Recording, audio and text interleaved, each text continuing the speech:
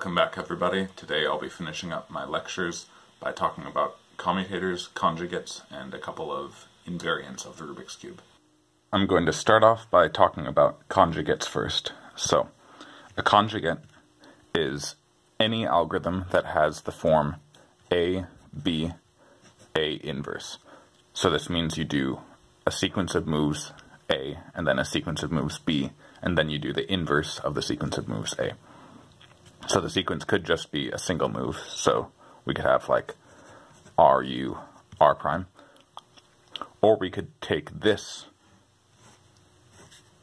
to be one sequence, and then have some other sequence in the middle. So in this case, if we took this to be A and this to be B, then the result that we'd get on the cube would be this.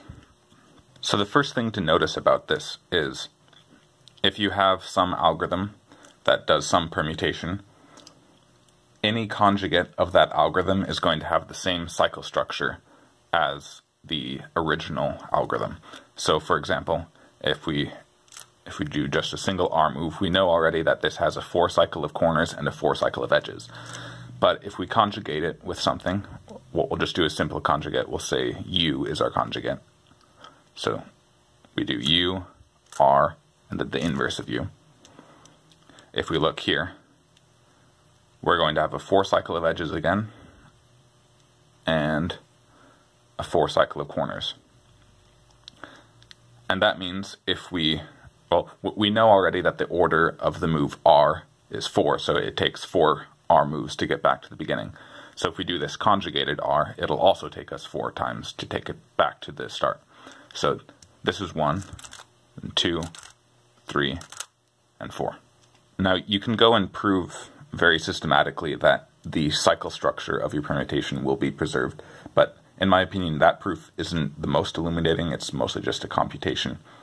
But I will prove that conjugation preserves subgroups. So let's say we have a group G, and inside this group G we have a subgroup S. Now suppose we have an element G inside G. So this is, say, a permutation of the Rubik's Cube. If our group is the Rubik's Cube, then G is some permutation, for example. Then we're going to look at the set, which is conjugating S by G. Now first, we're going to check that it actually is a subgroup. So any subset of G is going to have associativity, so that's already one thing out of the way that we don't have to prove. But to be a subgroup, we still need to have inverses, an identity, and we need to have closure.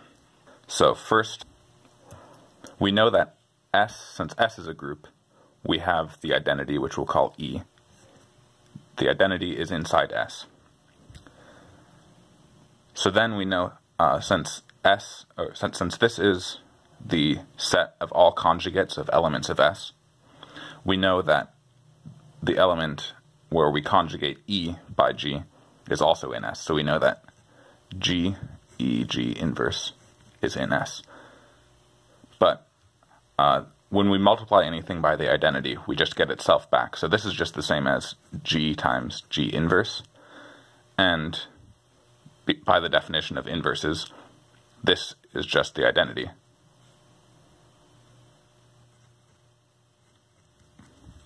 So through this chain of equality, we can conclude that the identity is inside this set. Now what about inverses? So if we have an element, we'll say, we'll call it S prime inside of this set. Well, we know that S prime can be written as a conjugation of some element of S. So S prime equals GS, G inverse, where S is inside S. So then what's the inverse of this? I think this was in the first lecture I did. to invert a product, you reverse the order and then you invert them each individually. So the inverse of S prime will be G S inverse G inverse. So now let's check, is this inside this set? Well, we know that S inverse is inside of S because S is a group. And then this is just a conjugation of that. So this is inside the conjugation of S. So we have the identity and we have inverses.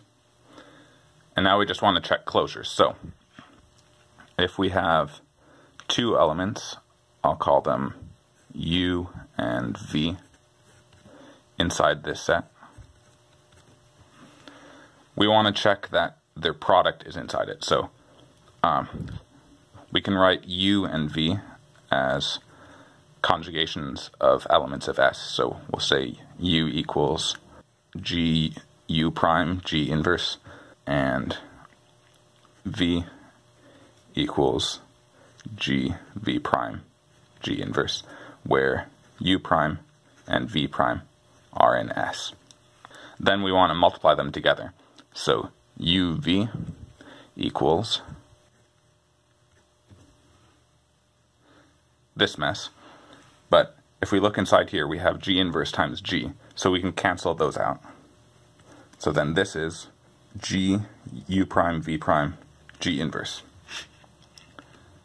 Now we know that since S is a group, we know that the product of U prime and V prime are inside that group. So we know that this is inside S, so then this is inside the conjugation of S. So now we have the identity, we have inverses, and we have closure. So we've proven that the conjugation of S is a subgroup. Now we just have to prove that conjugation of the subgroup preserves the order of the subgroup. In our case, since we're working with a finite group, that just means that the subgroups have the same number of elements, but if you're working with infinite groups, you have to be a little bit more careful. The way to show that two sets have the same number of elements, if they're finite, is you need to show a bijection between them. I'm going to define this bijection, which I'll call beta, and it's going to start from S, and you'll take an element of S and send it to an element of the conjugation of S. And the obvious thing to choose as a rule for beta is we'll just say beta of S equals G S G inverse for any S inside S. So we just have to check that this is a bijection, and that will tell us that S and its conjugate have the same number of elements. So first we're going to prove what's called injectivity. So if we have two elements R and S inside our group S, let's say that the bijection, let's say that beta of R equals beta of S. Then we know that GR G inverse equals GS G inverse. Then we can multiply by G inverse on the left for both of these, and this equality will still hold. So then that tells us that since we can simplify this to just be the identity, we now know that R G inverse equals S G inverse. And then again we can just multiply on the right by G here to get rid of the G inverse, and we can conclude that R equals S. So that avoids a situation like this, where two elements of S get sent to the same thing in the conjugate, because we just proved that if we have the image equal to each other in the conjugate, then we just proved that those two things actually have to be the same. So in that case, these 2 points, which are elements of the group S, would actually have to be the same point. And then the next thing we want to avoid is having a case like this, where we have an element of the conjugate which can't be gotten from any element of the original group. So let's say we have sigma inside of the conjugate. Then what element can we take in S that gets sent to sigma? I'm going to look at G inverse sigma G. So what we're doing here is we're conjugating sigma by G inverse. Well, we know that sigma can be written as GS, G inverse, for some S inside of S. So then if we look at this, this equals G inverse, G, S, G inverse, G. So both of these cancel out, so then we just get S.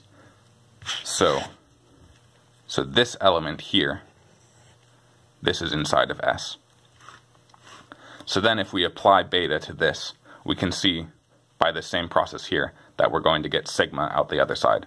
So that tells us that every element of the conjugate comes from some element in S. So that's how you prove that something is a bijection. This might seem a little bit complicated, but if you rewatch it a few times, I think it should start to become clear.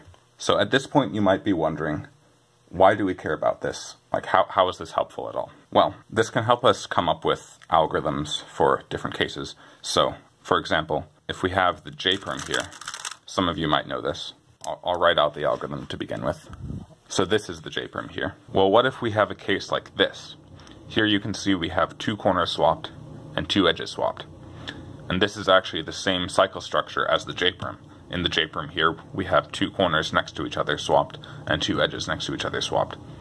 So we should theoretically be able to use a conjugate to set the pieces up into the right position for the J-perm, and then use the J-perm and then undo the conjugate. So we want to get these 2 corners next to each other and keep these edges next to each other. The most obvious thing you might do is hide this corner and then bring this corner next to it, then bring it back up. And that would work, but I'm going to use a different conjugate, and you'll see why in a second. The conjugate that I'm going to use is F R U prime R prime U prime.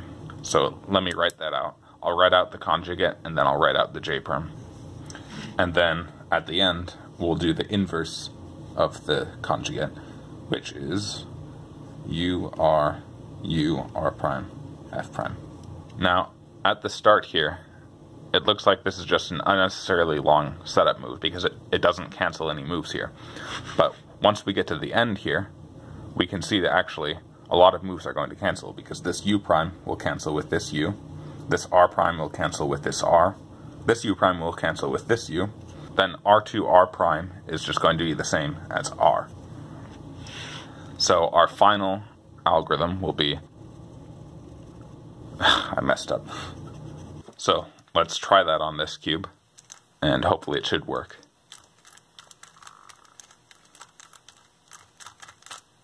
And it does. And some of you might know this algorithm already. This is the standard algorithm for this case, which is called the Y permutation. But one other thing that you can notice about it is at the front we have an F, and at the end we have an F prime. So this itself is actually a conjugate. If we omit the F and F prime, we'll get another algorithm. So what that does is this here. It'll swap these 2 corners and these 2 edges. And this algorithm is actually what people use for the beginner's method for solving the cube blindfolded. So it allows you to swap just 2 corners at a time. And then you can use other conjugates if you, instead of swapping this corner, if you wanted to swap this corner. You could do a conjugate to move that corner into position, and then do the algorithm there, and then undo the conjugate. So I'll actually do that. So I want to swap with this corner, so I'll move it down here, and then do that algorithm, and then undo the conjugate. And you can see it swapped those 2. So this algorithm is useful in blind solving because it allows you to swap just 2 corners at a time. If you get really into blind solving, you'll learn that most of the professionals don't actually use this algorithm with conjugates. What they actually do is commutators, which allow you to swap multiple pieces all at the same time. So next I will talk about what a commutator is. So a commutator is any algorithm of the form AB, A inverse, B inverse. And just as with the conjugates, your A and B can be anything. They can be any sequence of moves. And the reason that it's called a commutator is because it has to do with the commutative rule. A commutator, in general, if you do like RU, R prime, U prime, that's a commutator. But in general, that's not going to result in a solved cube. But in the case where it does nothing, which is the same as the identity, we can see if we multiply on the right here by b and then by a, we'll get ab equals ba. And this is called commutativity. So when your commutator equals the identity, that means that those two permutations commute with each other. Now, one nice thing about commutators is if we take the inverse of a commutator, using what we've learned from before, we invert this first, so it'll be b, and then a, then b inverse, and then a inverse. And you can see actually this is also a commutator, just starting with b instead of starting with a. So the inverse commutator, you start with the opposite. Now let's look at an example of a commutator. So let's say a is the sequence r, u, r prime, and b will be the sequence d2. If we apply that to the cube, we do a, and then b, and then we invert a, which will be r, u prime, r prime, and then we invert b, which is just going to be d2 again. We can see what it did here is it only moved 3 corners, and everything else remained the same as before. Now, these 3 corners, they aren't all in the same layer. What if we wanted an algorithm that moved 3 corners in the same layer? Well, the commutator from before, it had these 2 in the same layer and this in a different layer. So one way we could get them all to the same layer is by doing an R2 like that. So what we could do is an R2 conjugate at the beginning of this commutator, and that would get them on opposite sides, and then we could do the commutator, and then we could put them back on the same side. So let's try that. We'll do R2, and then we'll do this commutator, and then if we undo the R2, now they're back on the same side like that. And it affected corners on the back layer. So if you wanted an algorithm that did it on the top layer, what you'd have to do first is rotate like this. And that's called, that rotation is called an X rotation, because usually we call this the X axis, and then this the Y axis, and then this is the Z axis. So we do an X rotation, and then our conjugate was R2, and then our commutator, and then we undo the conjugate. And we could also undo the rotation if we want. Now, if you simplify this, this R2R turns into R prime. And if you write it all out, some of you might recognize that as the standard algorithm for the A permutation, which is just a cycle of 3 corners. And the way it works is we had 2 corners in the bottom here and 1 in the top. And this first section, the A sequence, what it did was it solved this corner as if you were just solving the first layer, like that. And then we want to move this out of the way so that we can solve this other corner. So that's the B sequence. We interchange those 2. And then when we do the inverse of this, we're inserting this corner into the right place. And then we just have to undo the B sequence. So that's fairly standard for how corner commutators work. You can try a similar thing if you want to create an edge commutator. You can try, instead of using R, U, R prime as your sequence, you could try alternatively the sequence M prime, U, M, which is like that.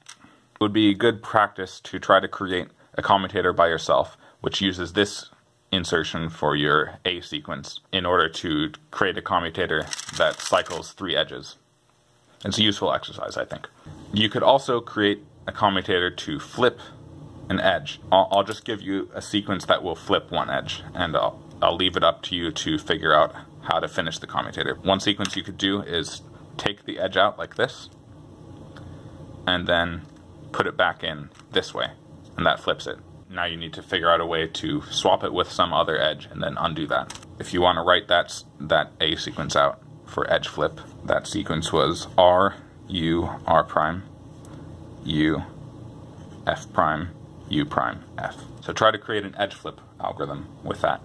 And then one other exercise you can do is to try to create a corner twist algorithm. So you might know from the first layer, if you do this sequence twice, it twists this corner. So maybe you can use that to create a commutator that will only twist corners and keep everything else solved. So try those exercises for yourself. Now the last thing I want to address is the question of how many corners can we twist at a time. So you might have noticed in your solves that it's not possible to twist just one corner. But you can twist two corners, as I just showed before, but you can't twist two corners like this. So what's the same between this case and this case? Well, first I want to define what corner orientation is. So we're going to say that a corner is oriented if either yellow or white is facing up, if it's on the top face, and if it's on the bottom, then either yellow or white is facing down. And you could do the same for any other side. If you want to do it with respect to orange and red, you could do the same thing. Just replace yellow and white with orange and red. For simplicity, I'll just do yellow and white here. So, this corner is oriented. This corner is still oriented. But if I do this, now this corner is misoriented, and so is this. If we do just a single turn, you'll see that all four of these corners have become misoriented. In particular, this corner needs to twist counterclockwise to be oriented. This needs to twist clockwise to be oriented. This needs to be twisted counterclockwise, and this one needs to be twisted clockwise. So they come in pairs of clockwise and counterclockwise corners. So if we have one corner twisted one way, we need to have another corner that's twisted the other way. But how does that account for this situation where we have three corners? Well, essentially, what's happening here is two clockwise twists is the same as one counterclockwise twist. So if we twist this corner twice clockwise, it's the same as if we had just twisted it once counterclockwise. So here, these are kind of acting as one corner because both of these are twisted clockwise. So this is the counterclockwise, and then this is the clockwise turn. We could say a clockwise turn is 1, and then a counterclockwise turn is 2. So if we add up the numbers associated to each corner, it's going to be a solvable position if the number is divisible by 3. So in this case, we would have 1 plus 2 plus 1, so this would not be solvable. But as we saw, if we twist it back this way, then it is solvable because now it's 3. So that's the invariant there. What remains the same for the corner orientations for every permutation of the Rubik's Cube is that the number associated to the twists is always going to be divisible by 3.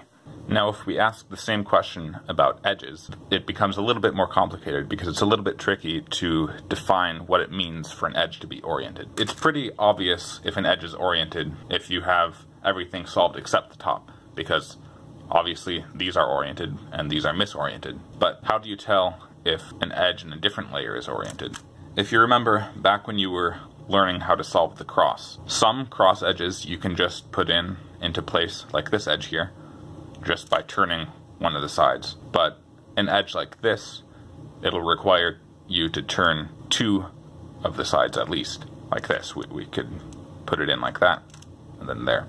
So instead of just being able to turn the right side, we had to turn the front side as well. And that's what we're going to use as our definition for an oriented edge. So an oriented edge is going to be any edge that you can completely solve without having to turn the front or the back face. So you can turn the right, the top, the left, and the bottom, but not the front face. Now, as soon as you do turn the front face, now there's going to be no way to solve this without turning the front face, no way to solve this one without turning the front face, and the same with this edge, and the same with this edge. So once you turn the front face, it misorients all 4 of the edges on that face. So every turn you make either changes the orientation of 0 of the edges or 4 of the edges. So from that you might be thinking that the number of edges flipped always has to be a multiple of 4. But you might have noticed in your solves that that's obviously not true, because if we have something like this, here only 2 of the edges are flipped. So how do we account for that? Well, the way that works is we can misorient 4 of them, but then we'll just replace one of these misoriented ones with one that's correctly oriented, like that. So then if we turn the front face back, now we've correctly oriented these 3, but we're misorienting this one. So now these 2 edges are misoriented. So that can help explain how this edge orientation algorithm for the last layer works. What we're doing here is we have this edge misoriented in front. So we're going to turn the front side, so now this edge is oriented. And the other bad edge we have is back here. So we want to put this edge into here without messing up our first two layers. And it turns out the simplest way you can do that is just R, U, R prime, U prime. And then we can simply turn the front face back, and that will orient this edge correctly. And you can't misorient any fewer than 2 edges. 2 edges is the minimum that you can misorient. So the number of edges that you can have flipped on a Rubik's Cube is always going to be a multiple of 2. And the reason for that is, if we had 3 flipped like this, then we could flip 2 of them, but then we'd be stuck with 1. We can't just flip 1, because when we orient this one, now there's 3 misoriented again.